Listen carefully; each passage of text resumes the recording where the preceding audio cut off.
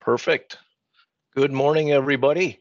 Welcome to episode 3 of our series of the value of clean webinars. Very happy to have you all here today. Um, I think it's important to note and say thank you to everybody for carving time out of their busy schedules today. We know that all of you have options when it comes to spending that precious resource of time in different places, and we're very thankful that you're here with us today, and want to make sure that you understand we're not going to take that for granted. And we have a presentation today that should be worthy of that precious resource. So, thank you all for being here today. I think we're going to get started after a couple of introductions here, but just a quick note on why I guess this is important, why it's impactful to all of us, this particular topic that is. It has the potential to have both positive and negative impact 24/7 in our lives, really. And that goes, whether it's in our professional lives, in the tasks that we have on a daily or weekly basis, and those responsibilities when we're on the clock, and then when we're off the clock in our personal lives, whether we're out and about with family and friends, visiting our favorite restaurant or venue for some form of entertainment. This is something, again, that can have positive or negative impact on all of us, basically, in every facet of our lives. So, again, this is the title of this particular episode is Savvy Sanitation, the Food Service Edition. And we're very fortunate to have with us a panel of experts and topic experts on this particular topic, starting with Mr. Bill Garvey, an Imperial Dade resource of ours that we lean on very heavily for situations like this. John Thomas and John Leedy, or Jim, sorry, Jim Leedy, sorry, Jim, is also going to be with us today. My name is Brian Rested. I'll be your host this morning, one of the sales managers here in the Minneapolis market. And just to make sure that you guys are all aware, we are recording this session, so it can be played back at another time, or any questions that come up are going to be part of that recording. Also, we've muted everybody's lines just to keep the background noise at a minimum.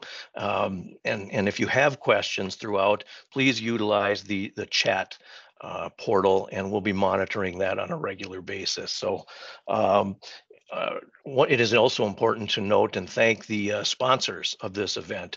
These things don't happen. These productions don't come to fruition without the sponsorship, support, or partnership of Georgia Pacific and Clorox for today's presentation. So thank you very much for those guys making this happen. I would say without further ado, we can kick this off, and I'm going to pass the mic, get out of the way and pass the mic to Bill McGarvey.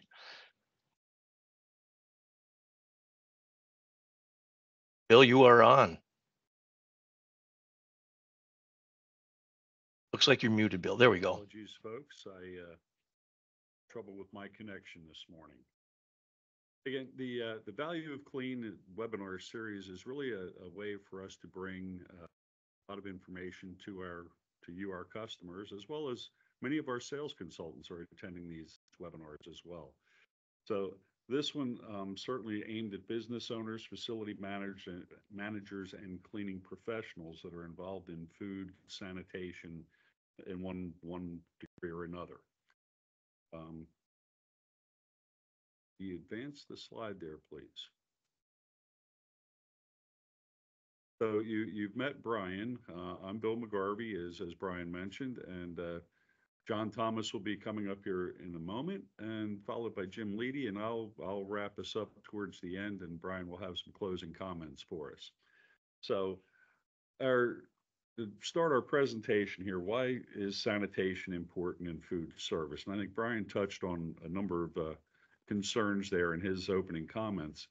But just this morning here in the Philadelphia area, I heard on the news before I ran out the door, Trader Joe's is having a recall today for cashews. And I will defer to Mr. Thomas. Maybe he heard whether it was salmonella or what the illness that's associated with that. And he's certainly going to be talking about some of those things here in just a moment. But the real importance behind, why is it so important? Obviously, minimally, if we get this wrong, we could make people sick. If we carry that even further, unfortunately, that illness could become fatal in certain situations. So that's I think the real reason for us to talk about this today. It's why it's so important. So let's move on to our objectives for the webinar today. We want to understand the need for an effective food safety plan, learn some of the components of effective cleaning and sanitizing with regard to food service, and explore some of the training tips to help change or alter worker behavior. So with that, I'd like to hand it off now to John Thomas. John is our Director of Health and Wellness for Imperial Dade. I've had the pleasure of working with John now for well over a decade, and what he brings from his experience and his subject matter expertise in this world, in this realm, is really invaluable. So, John, if you would, take it away. Thank you, Bill. And your check is in the mail. So I appreciate those comments. And thank you for all those that have joined us here today. It's interesting that Bill brought up the Trader Joe's situation, and I did actually hear that, and we'll talk about that actually here in a few minutes. If you want to, okay, well, we jumped over a few things. Really, I started my career as a food microbiologist, and I know firsthand the importance of actually having a food safety plan and how that's pivotal in really preventing negative outcomes, for your customers and for your staff. And as part of that plan, it's key to understand, what those threats are and what the source of those to cause those negative outcomes. A primary concern, and really just as referenced by Bill there already, is the spread of foodborne illness and that threat. And these headlines I pulled actually from, for the past few years. One was an outbreak of hepatitis A at an Italian restaurant in the Philadelphia area. Actually, there was 3 deaths associated with that. The restaurant was closed for several months as they investigated this outbreak. And I can imagine the impact on that business. I'm not even sure if the restaurant is still open. Actually, it was allowed to reopen at some point. But more recently, actually in the Chicago area, there was a high school noted here as Huntley High School. It was a part of an E. coli outbreak.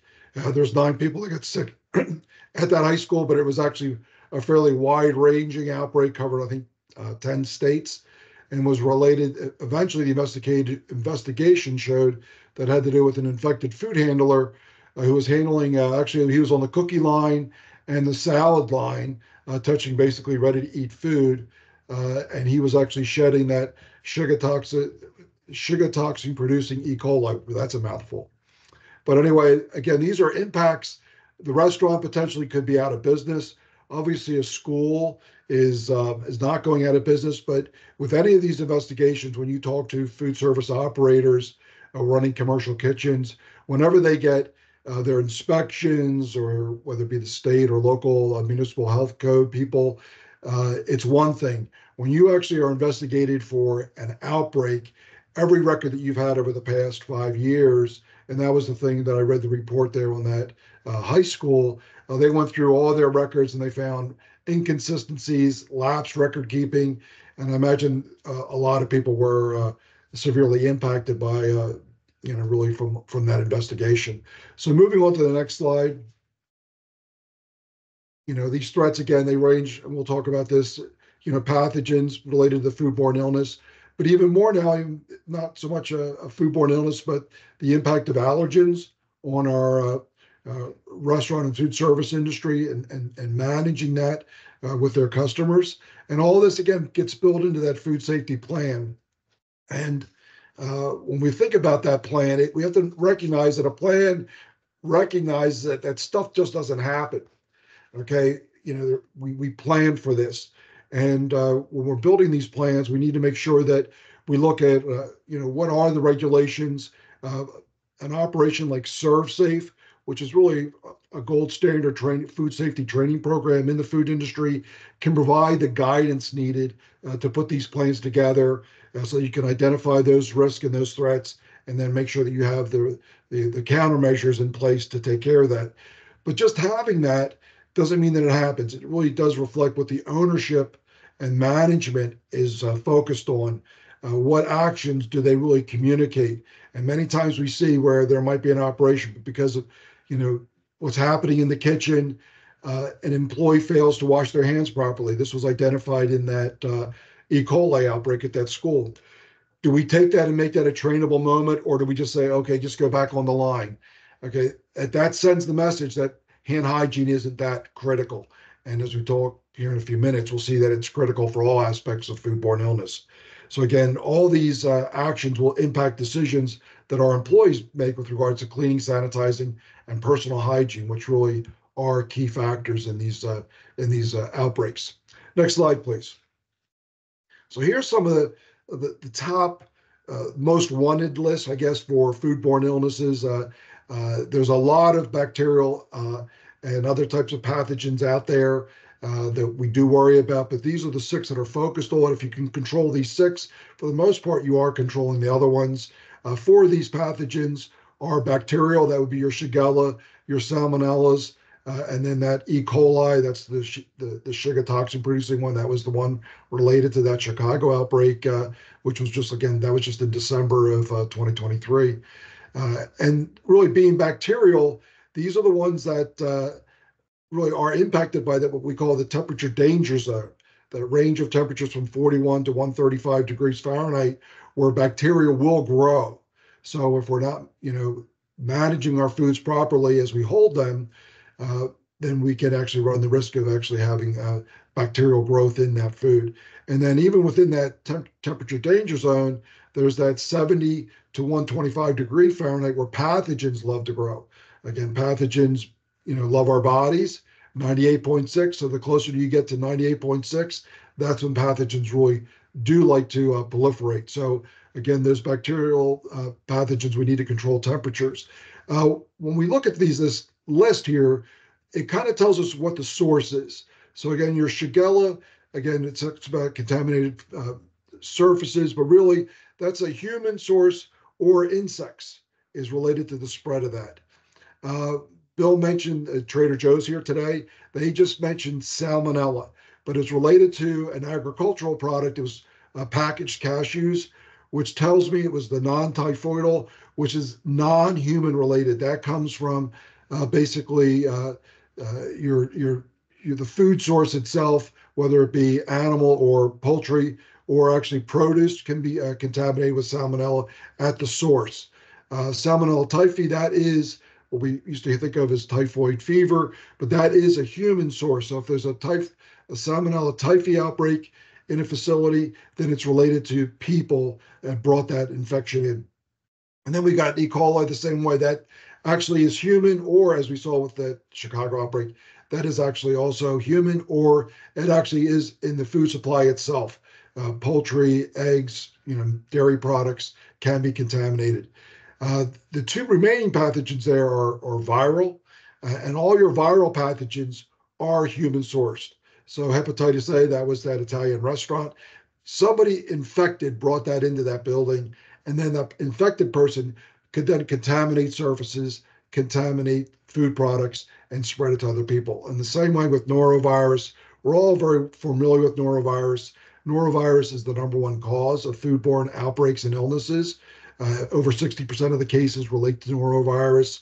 It is highly infectious. And again, we used to know it as the stomach flu. It is not related to the flu. It does have some seasonality, but again, it is a leading cause of infection. It's also all of these we talk about. You said contaminated hands. Hand washing is key, and personal hygiene is key at managing the spread of these types of pathogens within a facility. And one thing that Bill will address on this a little bit is when we talk about many of these, especially noroviruses, phrases that I've heard, that is explosive diarrhea and projectile vomiting. Well, that material is extremely infectious. So when we clean up that, we have to make sure that our staffs are trained to do that properly and safely so as to eliminate that infection threat. So again, these are the types of things that we need to be thinking about and building in. Again, this is what's built in to that safety plan. How do we deal with that? Next slide, please. So again, I mentioned that there's a number of other pathogens, and this is actually recognized in the newest edition of the Food Code, as well as the Serve Safe training program for managers. That is things like spore formers. These are bacterial pathogens. The two listed there, C. botulinum and C. perfringens. Botulinum, as many of you know, it causes botulism. A high mortality rate with botulism. It's related to improper preserving, improper canning. But it's a close cousin to it is the perfringens. That is actually related to, it's in the environment, and it's related to improper handling of food and storage temperatures. This is where the old thing about, keeping it hot or keeping it cold. So C. perfringens loves it when it's like 110 degrees. So if you have something on a warming table and it's not being kept at 135 or above like it's supposed to, it'll grow, proliferate, and produce a toxin that causes a foodborne illness.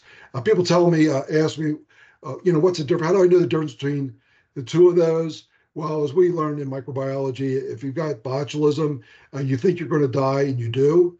If you've been infected with perfringens, you think you're going to die, but you get over it. So again, that's really the only way to tell it. Now, obviously, there's better, sophisticated ways of doing that. There's some other ones, Staphylococcus aureus. We think about that as an environmental illness. We hear MRSA, and it is. It's prevalent in the environment, but also get in the food. And this is related to cold foods. So your salads, your coleslaws, your potato, your macaroni salads, if they're kept again in that temperature danger zone, Staph aureus will grow and will cause an infection in an individual. So again, keeping it cold, keeping it hot. And then I do mention Campylobacter. That's a gram-negative bacteria. You hear about that. I saw some outbreaks recently. That is related a lot to poultry, egg processing. So again, that would be something that will come from the environment with the food supply into the facility. So again, something to be concerned about. But again, if you take care of the top six, you're going to pretty much take care of these. Next slide, please. And with all these, just as we've seen even with the pandemic that we just recently experienced, there are individuals that are high risk from these foodborne illnesses. Most of us will actually have a staph infection, have norovirus, and really within 24 hours, we're over it. We know that there are vulnerable populations out there. The older people obviously get impacted more severely, and children. E. coli in particular, I've seen many outbreaks with improperly processed hamburger. Most adults can withstand that. Their bodies adjust to it. And actually the deaths and severe illnesses were related to the young people, children that were eating it. So again, we have to know what our market is, who we're serving, and make sure that our plan addresses that with regards to menus and practices. As noted here, 1 in 6 people will get a foodborne illness. Fortunately, 5.5 out of 6 recover from it. So, but again, there are those groups of people. We say they're pregnant people. I think that really should have been pregnant women. I don't think people in general get pregnant, but again, there's a lot of hospitalizations, and we relate this. It showed that in the articles that I highlighted there. Today, health science, we can identify and track the source of these outbreaks. Years past, what happened, nobody really knew where it came from. Today, within a week or two, they identified that high school was involved, and they tracked it all through the upper Midwest.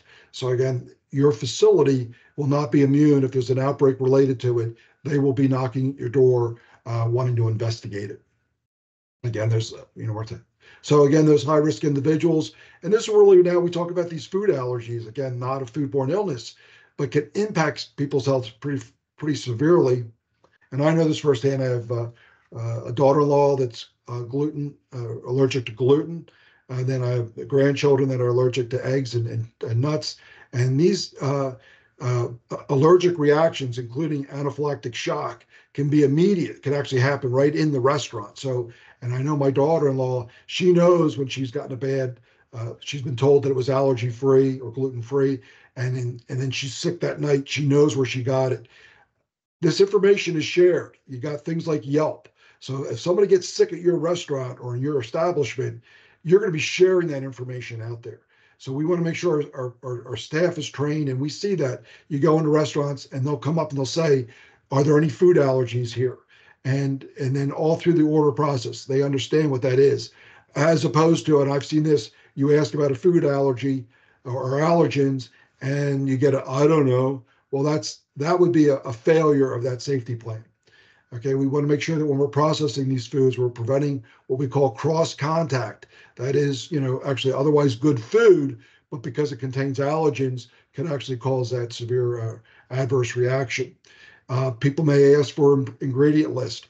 We saw this with, and we'll talk about the 9 allergens. Sesame was just added this past year.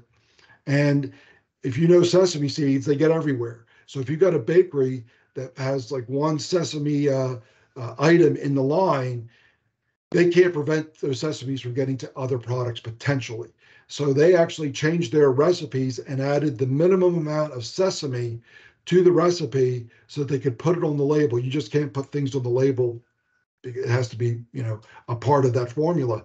But they did that, and it caught a lot of people off guard because there were a lot of people that had been using products and never had a problem, and all of a sudden they weren't really reading the label anymore, and they had an allergic reaction. So again, these are very key for our processors. And again, the food safety plan should be addressing all these. Next, please. And that is, these are the 5 risk factors identified by the CDC. Again, a safety plan is going to address these risk factors, involves, and really has to involve with record keeping and training and employment practices. But, personal hygiene, we saw that with contaminated hands. Again, where your food is coming from, how you're processing it, how you're holding it, and then, again, what are you doing for that equipment to make sure that that contamination isn't spread? And with regards to personal hygiene, when they really looked into that, 81% or over 82% of the hand washing was not done properly. So again, we assume people know how to wash their hands. We actually have to be reminding them and making sure that we're properly training them on that basic food handling process. And gloving comes into that same factor. So go to the next slide, please. So again, we get, most of your facilities, if you're an operator, you know about getting your health code inspected or your health code inspections. And these, again, should be the same things that you're covering in your safety plan, making sure that the 3 compartment sinks are set up properly. Then that the temperatures and the sanitizer concentrations are being checked routinely and recorded.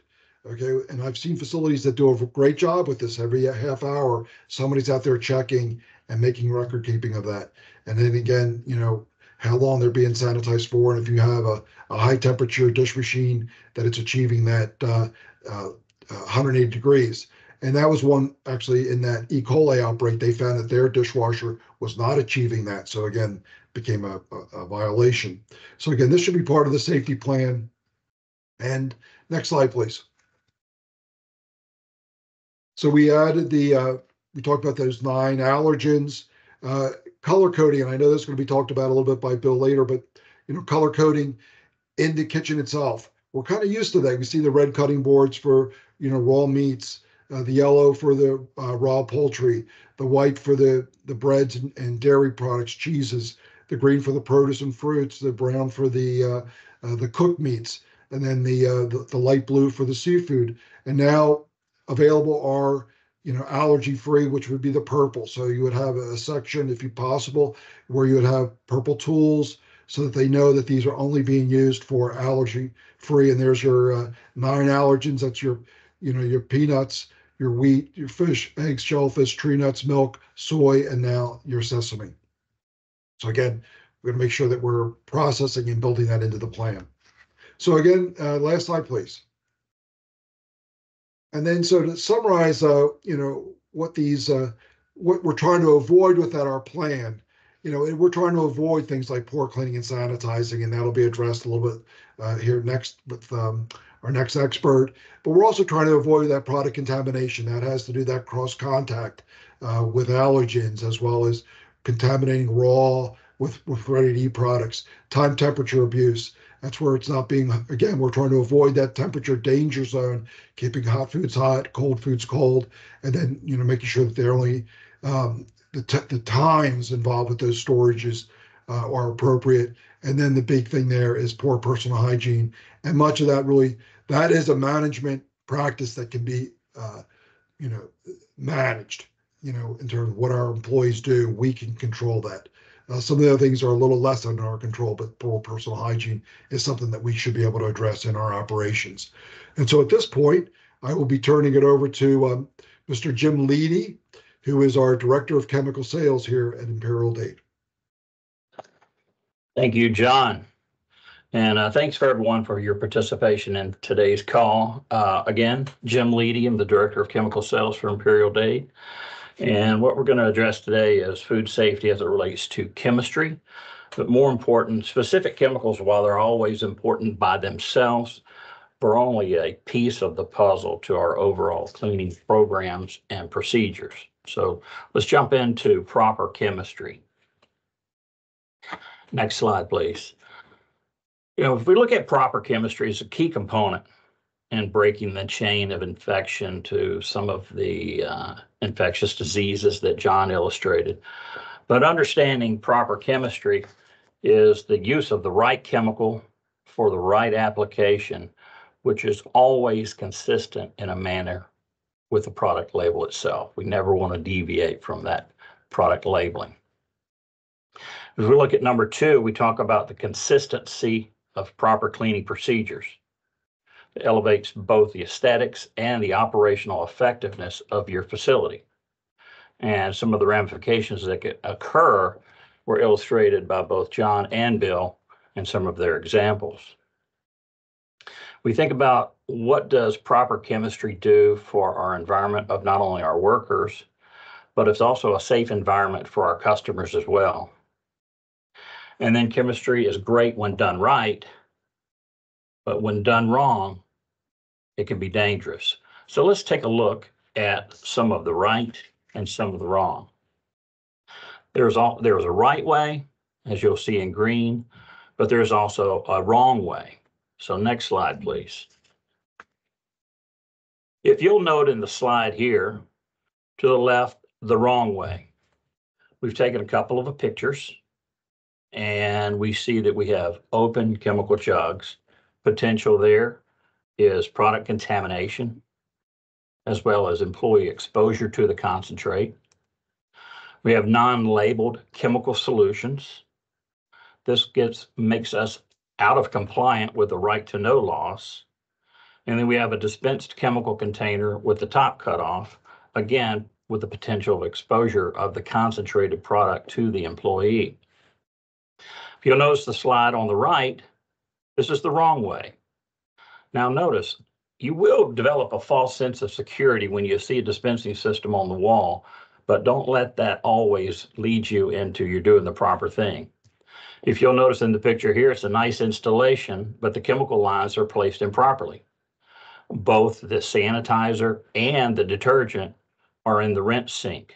So it's up to the employee at this point to separate those into the right sinks, or we're going to get inconsistent results. You'll also notice back on the slide previous that we had non-labeled chemical lines. And more important in this particular picture here, the sanitizer is too close to the wash sink. So we're going to have a tendency to cross-contaminate from the sink to the third sanitizing sink. Next slide, please. Here's an example of the right way. You'll notice that the chemical has a jug with a lid on it. It's closed loop. There's no potential for contamination or for the employee to become exposed to the concentrate. The labeled chemical solutions for proper identification of what the product is. And then you have proper dispensing on the wall. On the right side, you'll see an example of the 3-sink, right? The sinks are labeled in correct order: wash, rinse, sanitize from left to right or right to left. You've got adequate hose length so that the hose is not sitting in the solution. You've got clearly labeled dispensers as well as the visual aids or wall charts. Next slide, please. Again, an example of the wrong way. Cut off gallon jugs filled with solution. And in this particular picture here, it's not so much the dispenser we're looking at, but it's looking at the storage on the table of the third sink.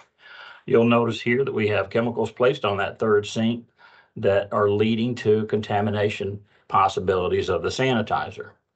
As exposed to the right side of the picture here, you'll see that the chemicals are properly labeled and the chemical lines are color-coded. Again, making this easier for our employees to follow the correct cleaning procedures. Next slide, please. So what are some of the consequences?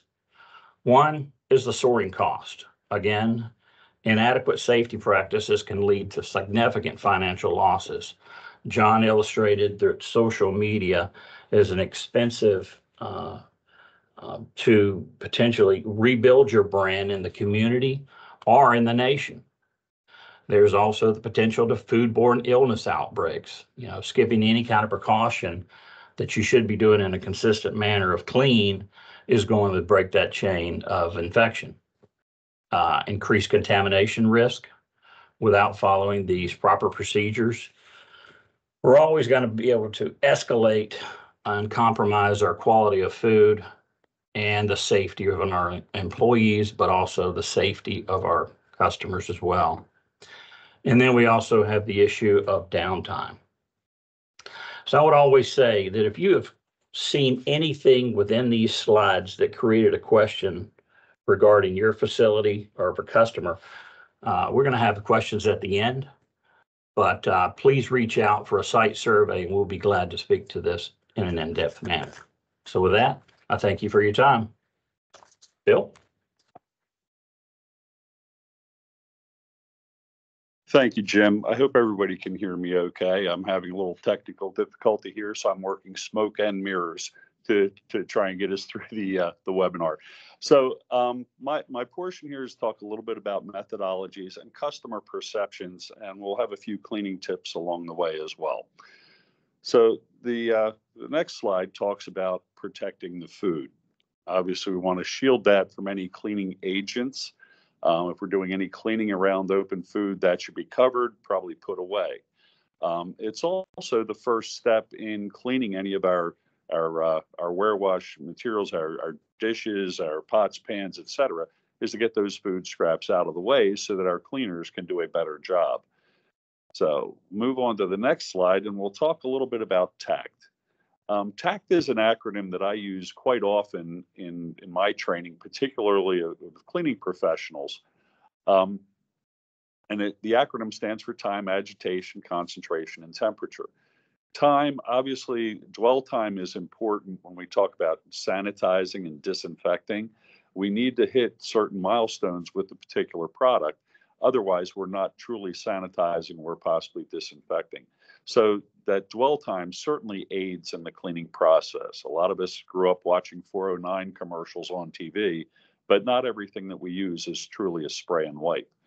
But while time aids us in the cleaning process, it is mandatory for sanitizing and disinfecting.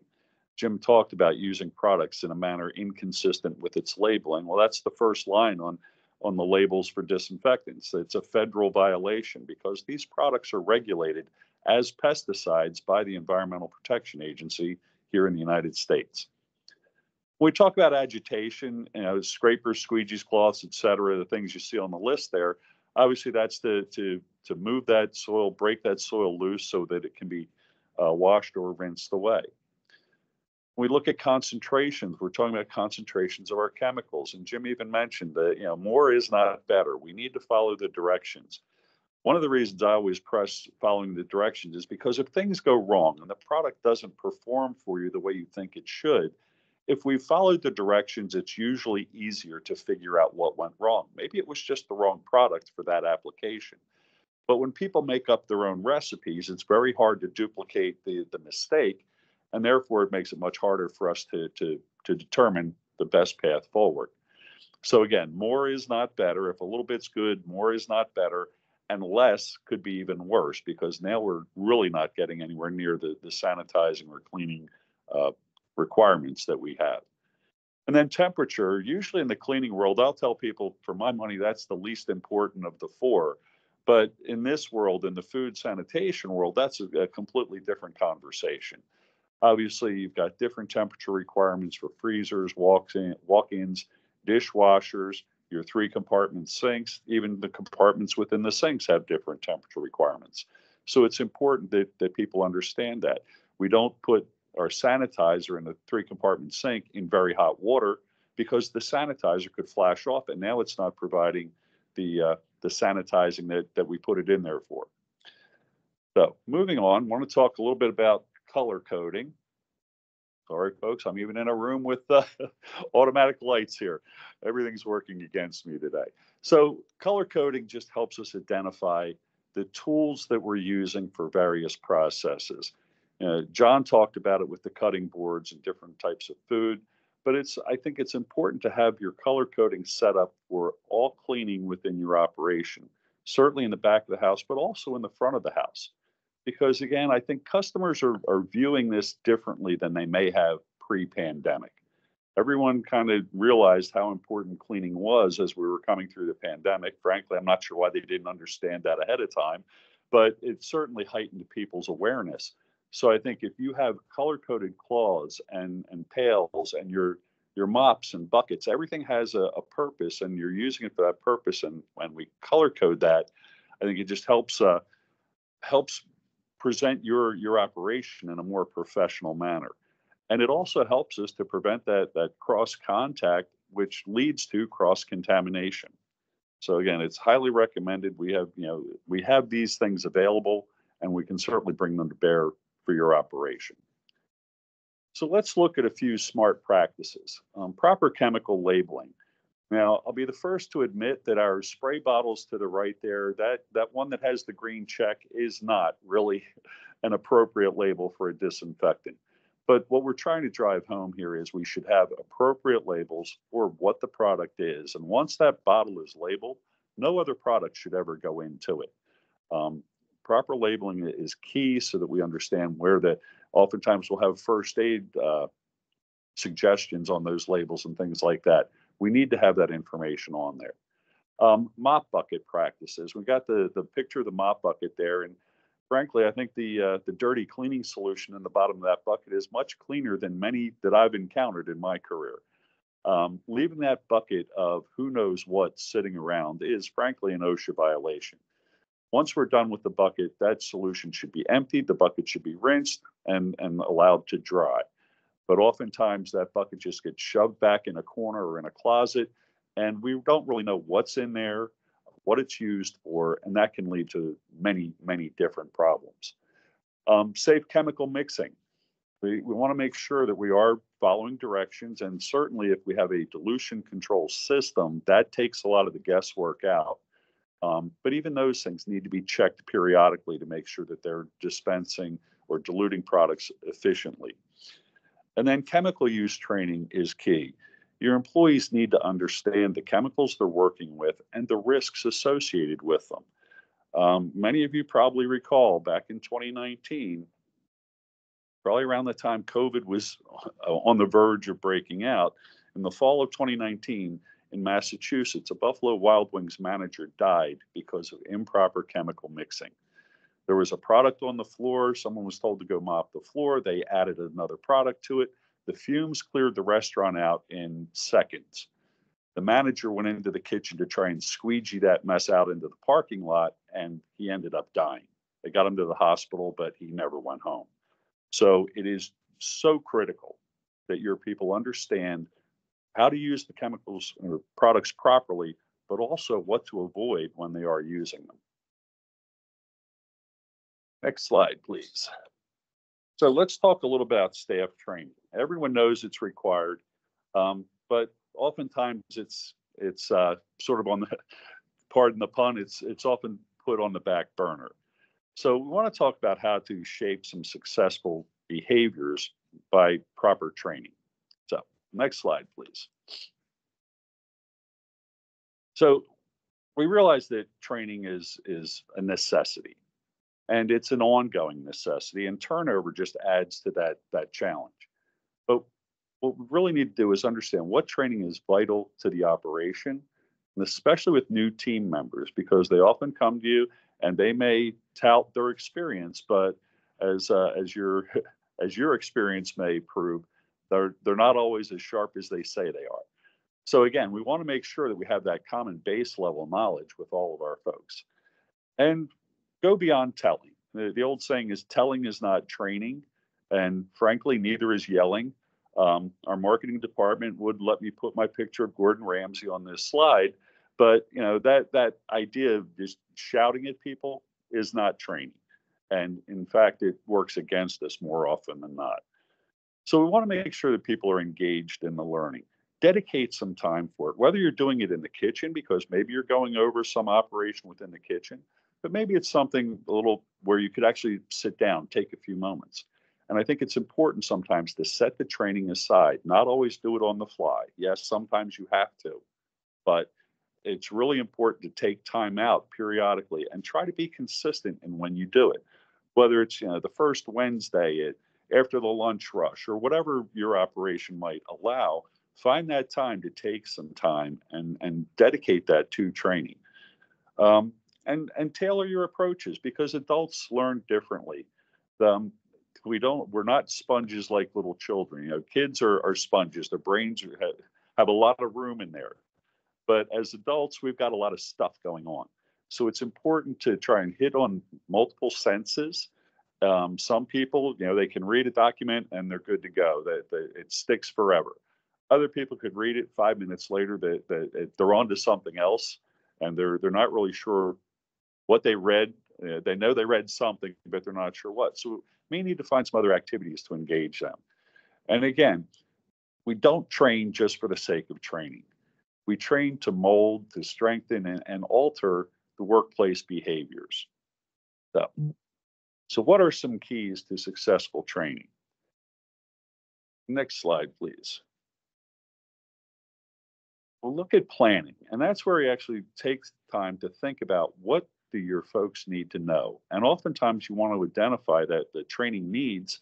And where do training needs exist? Well, they're the gap between what your employees do know and what they need to know. So it may be just a fact of sitting down and thinking about all the things that you want to make sure they understand within your operation. You're not going to get to all of them in one setting. That's why, again, ongoing training is much more effective. So take the time to plan that, know your audience. And you may be thinking, well, what do you mean, know my audience? These people work for me.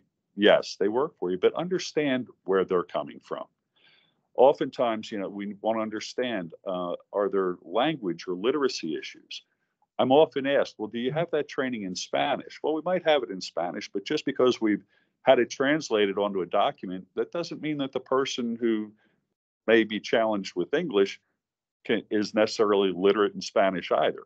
So again, try to understand some of the obstacles you may have to overcome. We talk about preparing. Again, know the material. Sometimes you may need to read up a little bit, bone up on it so that you're ready for the questions that may come. But know the material and understand what do your employees need to know versus what would be nice to know. And again, if you're trying to confine this into the few moments that you have available for training, focus on the need to know versus the nice to know. Have props or handouts. Maybe do a little demonstration for folks. Again, doing something tactile for some folks, again, helps it stick. And then execute the training. Welcome your folks into the training and try to get them to relax, because oftentimes, especially if it's new, they're a little hesitant about it and they have some reservations. So try to welcome them, make them feel comfortable, speak slowly. Take your time with this. Don't rush through it, because again, you're going to lose some folks along the way. And it's okay to have fun with your training, but never have fun at the trainee's expense. I typically throw rocks at myself when I'm in front of folks and I want to have some fun with the training. And that usually, lightens the mood a little bit. And again, try to hit as many senses as you can, allow for questions, and allow for mistakes also. So helping to seal the learning experience, again, the affirmation, take time at the end of the training. Express confidence in your folks.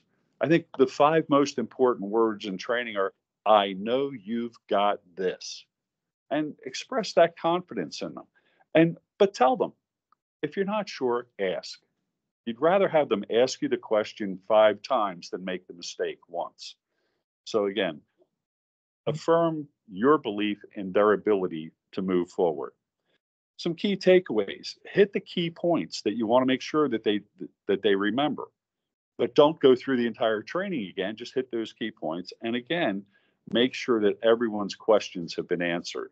Oftentimes, when I conduct training in front of a group of people, I'll ask, any questions? Nobody has a question. Okay, thanks for your time. As I start closing up my stuff, now they walk up and they ask the questions. So again, make sure that they have the opportunity to answer all of their questions. So what sort of resources do we have available for you? Within Imperial Dade, we have a number of things that you can lean on. Our restaurant program outline and trainer guide is a program that we put together back during the pandemic for our sales consultants to come in and help you with the training for your folks to make sure that we're hitting the key points to help keep your customers safe when they come into your establishment. We've also got wall charts. That's another great thing to use as part of your training. If you've got the wall charts, it's a constant reminder of the steps or the processes that you want folks to follow. And then we have our environmental service program. That's our ware wash and our chemical management systems. That's part of what Jim leads for the organization. And again, we can bring that to bear for your operation. And our high protection zone covers a number of different types of facilities. And again, is really stressing those frequently touched surfaces and things like that to help keep our folks safe. So one other thing I want to talk about in resources are those secondary labels. Again, I mentioned it with the spray bottles, but if you have a product that has come out of maybe it was a concentrate and now it's in a ready-to-use spray bottle, you need to make sure that it has a proper label on it. So at this point, I'm going to hand it back over to Brian and see if we have any questions that we need to answer for you all. We do. Thank you guys for that, all the insight there and important information as we talked about earlier. It's a very important topic on so many levels, so appreciate everything that you guys had to offer. There are a couple of questions here. Again, while I'm reading these off, if you have some, feel free to enter them through the chat link or the Q&A link. One of them here that we've got, Lindsay asks, how often should different surfaces and equipment be cleaned and sanitized? Okay, I'll address that one. And again, really, it's pretty simple. It's whenever well, I guess it's not so simple. Whenever you're changing the type of food that you're doing, if you go into a deli and you'll see they're using a slicer for the lunch meats, they should only be using that for lunch meats, and they can actually keep doing lunch meats on that slicer. And then obviously cheeses would be done on a different slicer. If you're switching between different types of foods, theoretically that should be cleaned in between that. 4 hours of operation. So if that slicer is being used constantly for 4 hours, it should be then broken down and cleaned. And again, that has to do with that time temperature abuse issue, because that slicer obviously is not being kept at that refrigerated temperature. And then whenever the work is interrupted, so a worker has to leave a station that they're working on, they come back an hour later, that area should be cleaned. And then whenever you're moving between like raw and ready to eat products would be another area that you have to fully clean that surface before moving on. And then I'll actually, while I'm on that question about food safety training, ServSafe is a nationally recognized program offered by the National Restaurant Association, third-party certification on food safety management. So again, your managers can be certified in certain public health, depends on what the public health requirements are, but most of the time they require that somebody be certified in some sort of food safety program and be on premises whenever foods are being processed. So again, a ServSafe program, there are other ones out there, but ServSafe is probably the best known.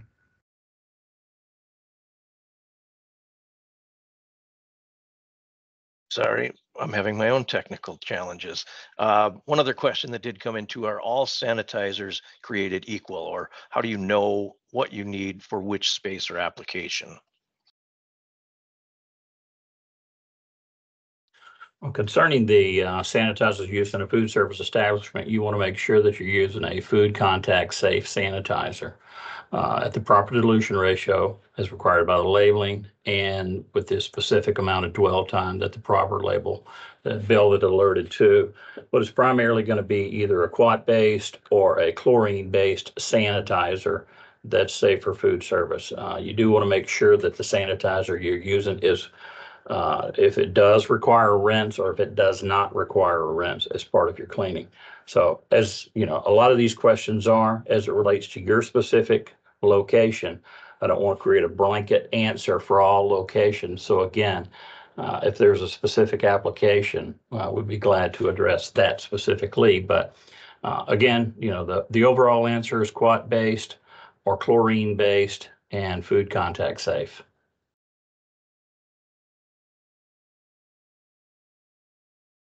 Very good. Thank you. I don't see any other questions coming through here. So again, thank you, gentlemen, for all of the insight today. Can't tell you how much we appreciate all this content on this very important topic. Want to give one more shout out to our sponsors and thanking them for making this happen. Georgia Pacific and Clorox, important partners of ours on many levels and everything that we're doing on a daily basis. So thank you to those. I do believe that Morgan is putting in the chat room the information for the next webinar. You guys should be on the lookout for, there's a slide up, for an email to get registered for the next one coming up on April 17th, it looks like. It'd be a nice follow-up or supplement to the content that you heard today. It's more specific though to the food processing. So keep your eyes peeled for that to come down the pipeline. And with that, I know we are over time. I appreciate the extra time that everybody put in and sticking around. Thank you, everybody, for joining, and we look forward to being online with you again on April 17th. So thank you very much.